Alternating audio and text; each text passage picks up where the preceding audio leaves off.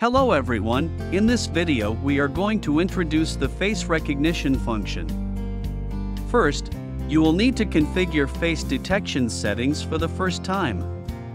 On the lower left corner, please go to Start menu, Settings, AI Event, and then Face Recognition. Select your face detection camera here and go to Detection. Click Enable Detection by IPC. In this parameter settings page, you can set the schedule, duration, snapshot interval, snapshot number, and face size. Duration controls alarm notification present time in live monitor. Snapshot interval means time interval for executing a capture of the same face target during continuous tracking. Snapshot number controls the maximum number of snapshots taken from the same target during a continuous tracking. When the brightness of the captured face is not enough, you can enable face exposure. But please note that it requires IPCs that support this function. Drag your cursor to draw the detection range, and you can set the maximum or minimum size of a detectable face. Default is from 3% to 50%. Tick Display Range to Preview. Click Advanced if you would like to save original picture and target picture to SD card. Don't forget to set the schedule. Click Apply to save settings. Click Trigger Mode to go to Face Detection Alarm Linkage Setting Interface. You can set different linkage as needed, such as voice prompt, record, snapshot, push, buzzer, etc. For voice prompt you would need to upload audio file first, otherwise there's only a none option. You can upload audio in Event Notification. If snapshot is enabled, current camera will capture images automatically when faces are detected. If push is enabled, the system will send messages when faces are detected. If buzzer is enabled, the system will begin to buzz when faces are detected.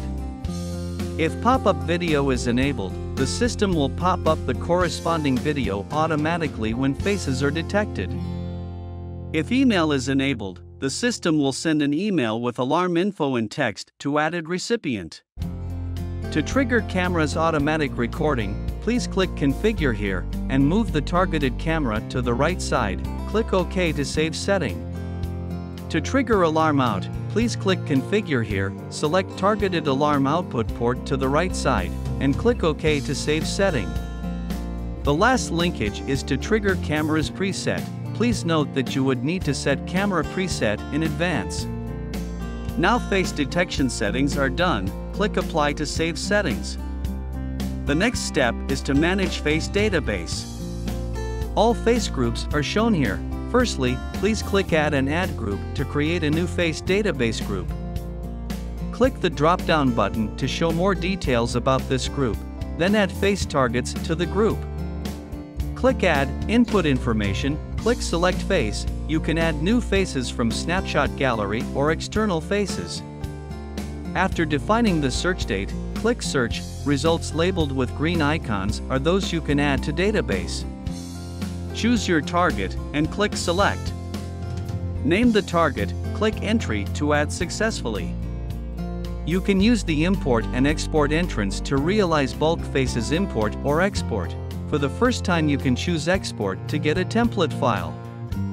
Then click the Face Recognition to go back to AI Event page. Click Recognition. Enable Successful Recognition or Stranger. Click Parameter Settings to set the similarity of the matching face group you can accept. If Live Display is disabled, detected target will not be displayed in the Live View interface. Let's switch to Successful Recognition setting. Select your face group, set schedule, text prompt or voice prompt. If text prompt is set, the text will be displayed on the right side of the Live View interface when target is detected. Enable alarm output pulse as needed, and configure alarm linkage according to previous face detection configuration part. Click Apply to save your settings. Steps are the same for setting up stranger recognition.